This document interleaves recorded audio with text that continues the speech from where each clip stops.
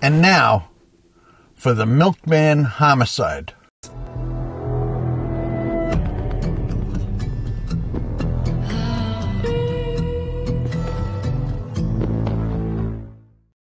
On April 12, 1968, a Borden milk truck, just like this one, was found out here next to this wooded area on a street in Vero Beach.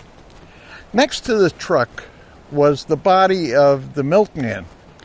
He had 2 bullet holes in him, and this became known as the Milkman Homicide. And it was the oldest case in Indian River County. This week, Sheriff Flowers was able to announce that the case had been at least partially solved. Here's the story. The victim was a man named Hiram Russ Graham, known as Russ to his friends. He was 47 years old, and he had been born in Akron, Ohio. He served in World War II, and after World War II, in fact in 1946, he moved with his whole family here to Vero Beach and got a job as a Borden's milkman. He was very active in veterans organizations in the years following World War II, and he was sorely missed by all of his family. Now, at the time of the homicide, the initial investigation found that there had been 2 witnesses who separately saw 2 men enter Russ Graham's truck and saw him take off on a road that ended up leading down to this road where the truck was ultimately found. It took the police a full 24 hours to find it. They had to put a Piper Cub airplane up in the air to find it. And that started the first of what would turn out to be 16 investigations into the thing now called the Milkman Homicide. The case broke in 2022 when an inmate in the Indian River County Jail reported that the killer, one of the killers of Russ Graham, was a man named Thomas Jefferson Williams. Now, Williams had died from natural causes in 2016.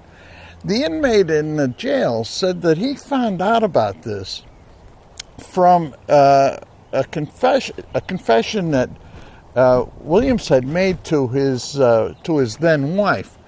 The wife was subsequently divorced, and after 2016, when this guy Williams died of natural causes, she felt safe enough to report this confession to this guy in the prison.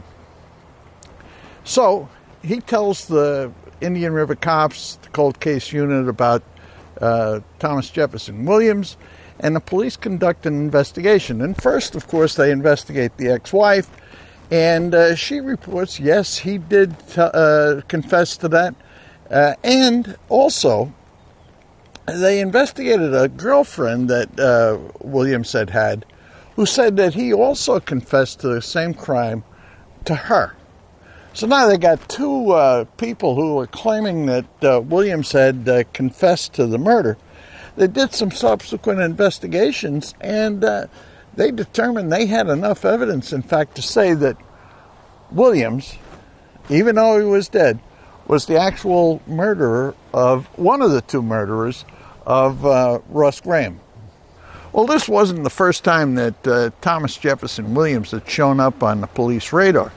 What had happened was that in 2006, a local TV station ran a kind of a special report on the Milkman Homicide, following one of the 16 investigations that the Indian River County Police ran.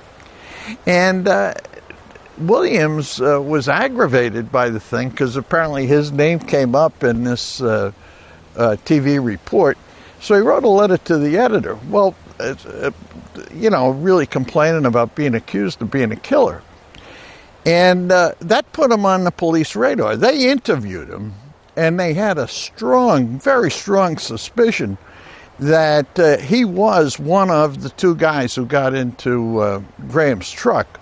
but they really couldn't lock it down permanently.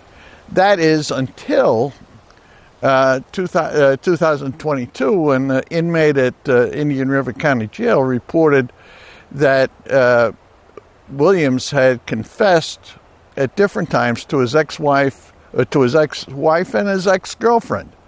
And that more or less did it. Now, that, of course, is half the case, because we know that there were two murderers. The police believe that they know the identity of the second killer. They're pretty certain that they've got it. What they don't have is enough evidence to make an arrest. And what they're doing is they're asking the public, and I'm going to join in that request. If you know anything whatsoever about the Milkman Homicide, please call Crime Stoppers. The number is right here on the screen. They will appreciate any information that they get.